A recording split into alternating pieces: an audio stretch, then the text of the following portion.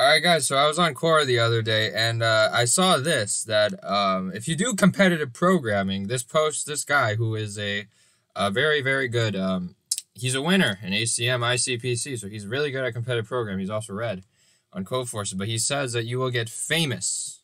You will become good at industry programming problem solving. You will become smarter in general, which improves the quality of your life, and this lets you get girls. Man.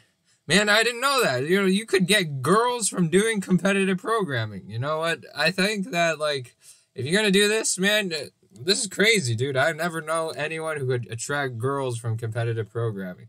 But I guess you could just show them your, like, high ranking if you're high ranking, and then she'll just, like, sleep with you.